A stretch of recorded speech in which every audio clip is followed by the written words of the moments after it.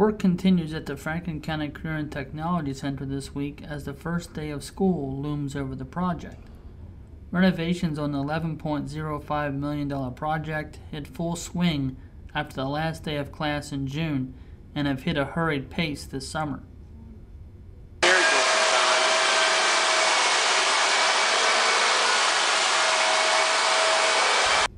Construction crews have been working to install a new secure entrance to the building. The student services area, which didn't exist 5 weeks ago, is starting to take shape. As renovations reach their conclusion, program areas will be ready to move into renovated spaces.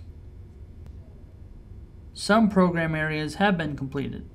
The Construction Academy has even begun to move equipment into its program space. Some work is already scheduled to continue when the school year starts.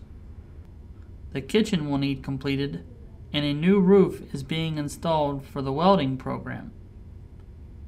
An orientation for incoming freshmen will be held in the school's cafeteria next week before the first day of school follows August 27th. For Public Opinion, I'm Brian Hall.